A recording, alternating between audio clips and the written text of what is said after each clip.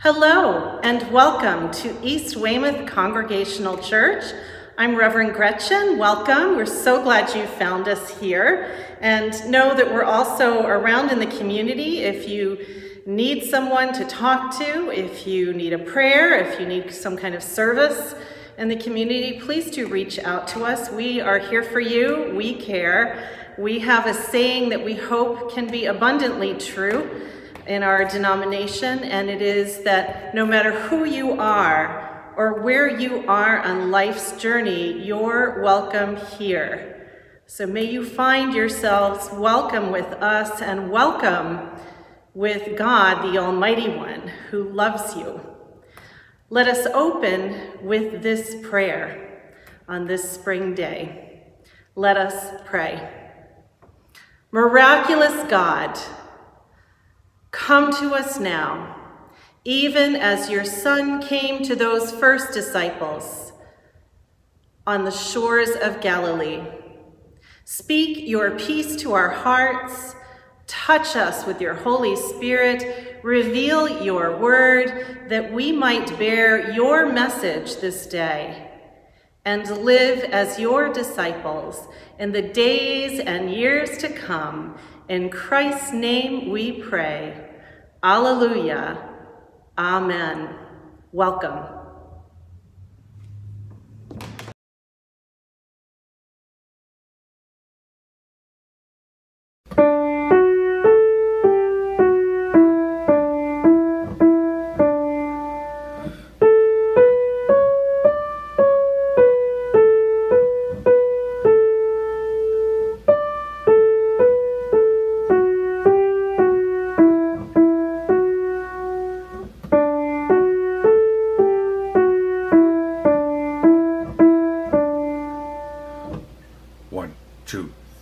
Of women and of women's hopes we sing, of sharing in creation's nurturing, of bearing and of birthing new belief, of passion for the promises of life.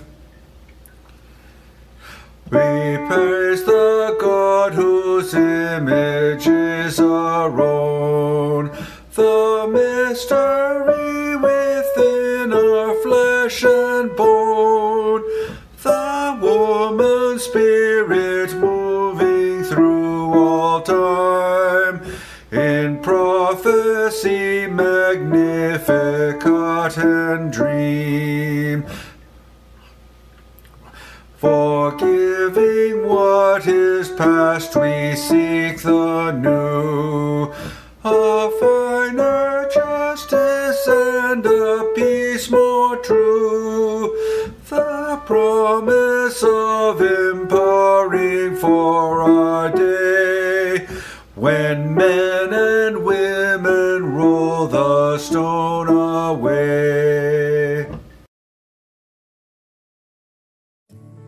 Today is Mother's Day, and we want to acknowledge all the women we're blessed to know. We rejoice over you, for your strength, your wisdom, your strong love, and your beautiful faith.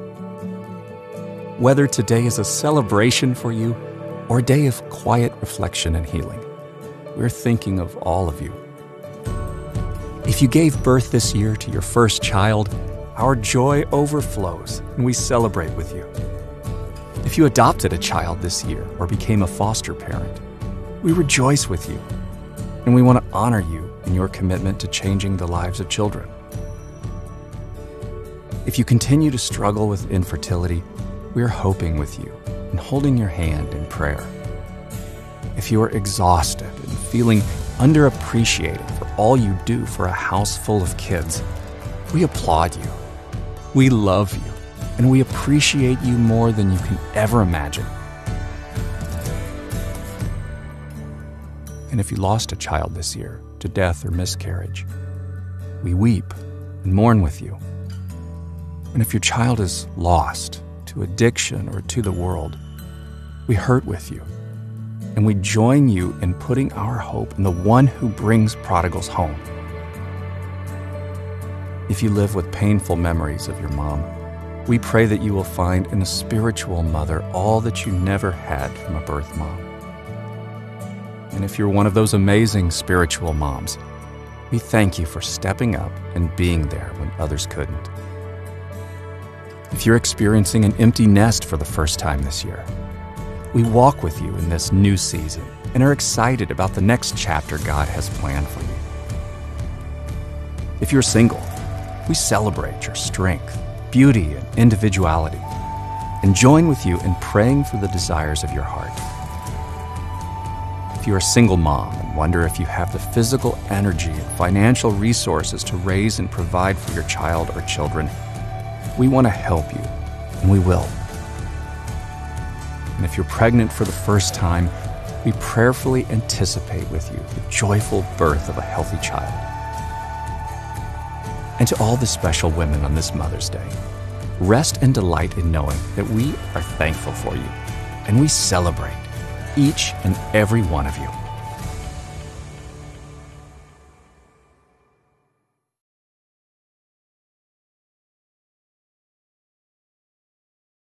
Our Father, who art in heaven, hallowed be thy name. Thy kingdom come, thy will be done, on earth as it is in heaven. Give us this day our daily bread, and forgive us our trespasses, as we forgive those who trespass against us. Lead us not into temptation, but deliver us from evil. For thine is the kingdom, the power, and the glory forever. Amen.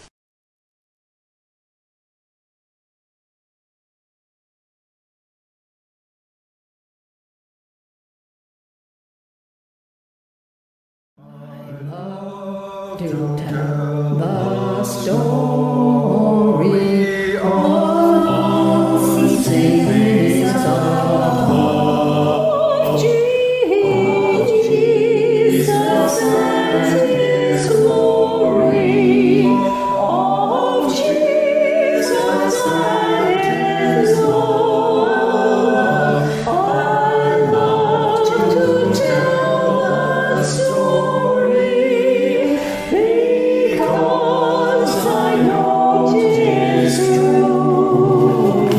It satisfies my longing, as nothing else can do. I love to tell the story of those who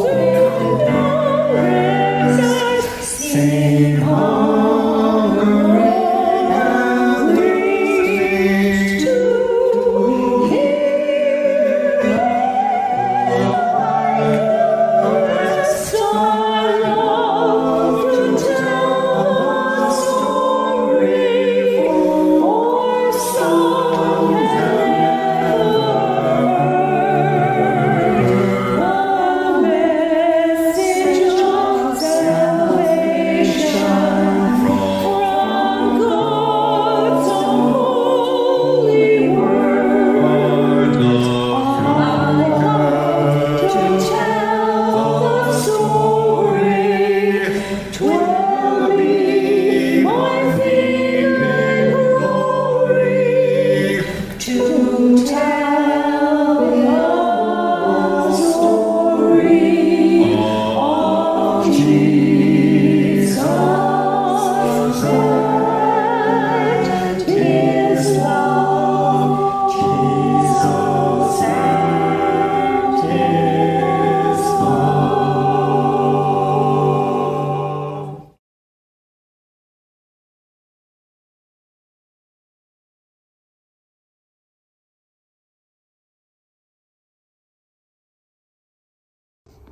Good morning.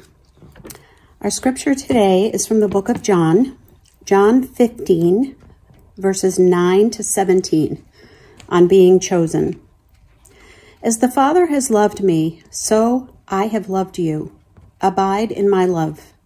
If you keep my commandments, you will abide in my love, just as I have kept my Father's commandments and abide in his love. I have said these things to you so that my joy may be in you and that your joy may be complete. This is my commandment, that you love one another as I have loved you. No one has greater love than this, to lay down one's life for one's friends. You are my friends if you do what I command you. I do not call you servants any longer, because the servant does not know what the master is doing, but I have called you friends, because I have made known to you everything that I have heard from my Father.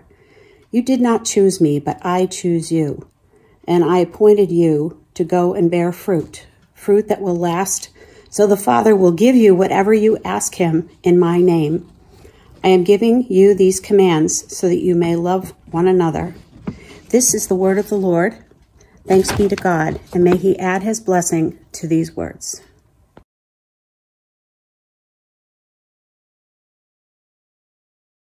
Today, for our gospel lesson from the Gospel of John, chapter 15, verses 9 to 15, we hear so much about how God has chosen us, how God chooses you, and not only chooses you, but deems you to be God's friend, deems you to be a friend of Christ. And what song can we all think of, surely, when we think about being a friend of Christ? But of course, the classic hymn. I will offer to you these first verses in song and share a story to you about the actual composer of this song and what we can learn about him through his song and through his life. So sing along with me if you'd like. What a friend we have in Jesus, all our sins and griefs to bear. What a privilege to carry everything to God in prayer. Oh, what peace we often forfeit. Oh, what needless pain we bear. All because we do not carry everything to God in prayer. I'm sure that rings a bell. As with so many of our great hymns of our faith, there's a very inspirational story to this popular gospel song. Irishman named Joseph Scriven, he found God's deep and faithful friendship in the midst of very intense and emotional pain. After graduating from the University of Dublin, Scriven became engaged to Mary, but on the eve of their wedding, his bride-to-be was thrown from her horse while crossing a bridge. And Scriven, who was waiting for her on the other side of the river, could only watch helplessly as she drowned. It would be hard to imagine a more heartbreaking experience. And yet it was through this traumatic loss that Joseph Scriven found God's mercy and salvation. He moved to Canada, and 10 years later he fell in love, and he became engaged for a second time, but once more tragedy struck. His fiancée caught a chill while swimming, which developed into tuberculosis, and she died after a 3-year illness, and they never married. Late one night, when he was suffering from very profound grief and loneliness, as you can only imagine, Scriven begged God for comfort, promising to serve him faithfully if God would heal his heart.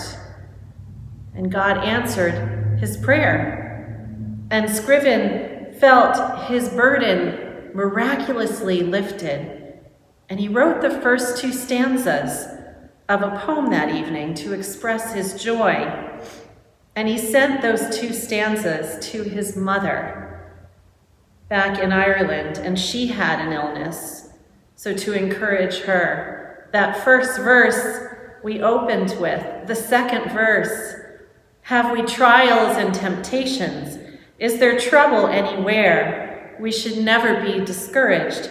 Take it to the Lord in prayer. Can we find a friend so faithful who will all our sorrows share? Jesus knows our every weakness. Take it to the Lord in prayer. These are not just simple words or lyrics without a depth of meaning. It is his life that is in these lyrics. In the remaining years of his life, Scriven devoted himself to helping others in need, including by giving away his clothing and his possessions. And when one family, actually there's a story, when they lost their cow, which was a vital source of their income, although Scriven had no money, he gave them his watch to sell. And he also became known for acts of kindness, like cutting firewood for widows and helping the sick and the elderly. Later in his life, Scriven went home to visit his family and friends in Ireland, and yet because he had been quite well off, but was now returning as a poor man in shabby clothes, he was snubbed and rejected by his former friends. And God's healing of the pain of this rejection became another part of his testimony and the inspiration for yet a third verse. Do thy friends despise, forsake thee? Take it to the Lord in prayer. In his arms he'll take and shield thee. Then we'll find a solace there. During his final illness, a friend came across this 3-stanza poem, and he asked Scriven if he had written it. He said, "The Lord and I did it between us," he answered. Jesus, in the Gospel of John, says that he chooses you. He chooses me. And that he is as a friend to us. He's a friend, a lifelong friend, who will never, ever leave you, who will never forsake you. And indeed, in this gospel passage, he says, no greater love has this, but for a friend to lay down his life for another. Yes, indeed, Jesus has not only suffered enough to know any suffering that you and I are going through and will befriend us through, but he suffered and he sacrificed all for us. Jesus, in his life and in his public ministry in the last 3 years of his life, he was fortified by his friends. His friendships were central. His disciples were his friends, the apostles. The apostle Mary Magdalene was a close friend, as were Peter and John and James. And Mary, the sister of Lazarus and others. Friendships were important to him.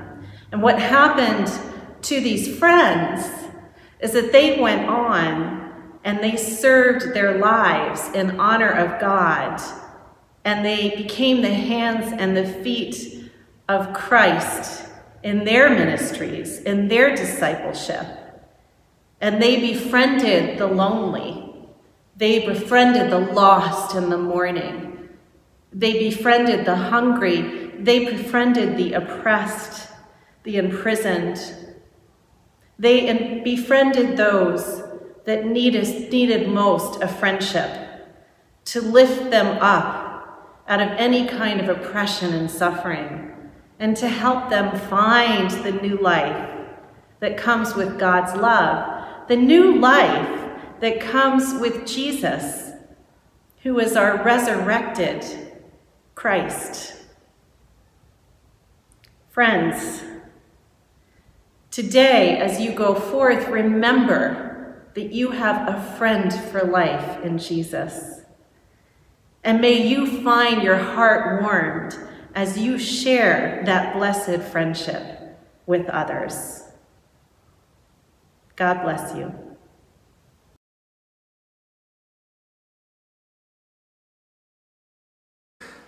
The brightness and dazzle of Easter has dimmed in our midst, O Lord. We have allowed ourselves to slip back into old habits and attitudes.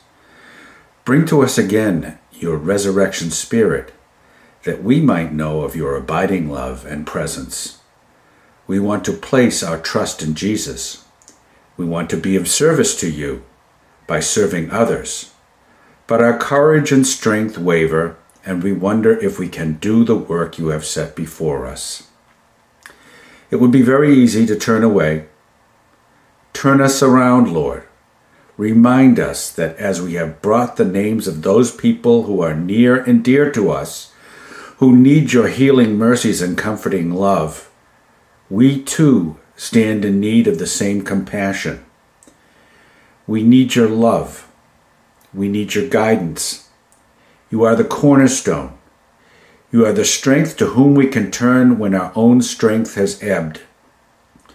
Build us up to be a people of honor, integrity, and compassionate service to others. For we pray this in Jesus' name. Amen.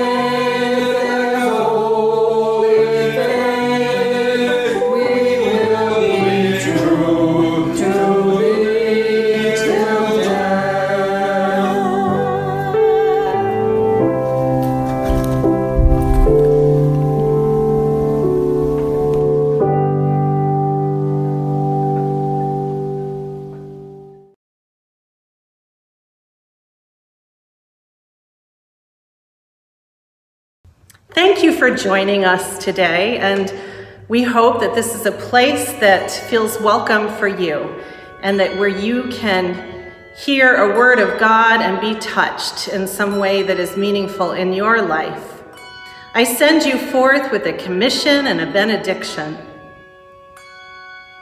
Go now and bear fruit for God, fruit that will last, As Christ has loved you, so love one another, and abide always with God in love, that your joy may be complete.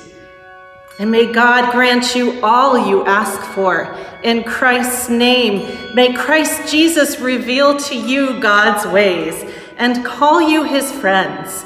And may the Holy Spirit confirm the truth within you and make your joy complete. We go in peace to love and serve the Lord. In the name of Christ, alleluia, amen.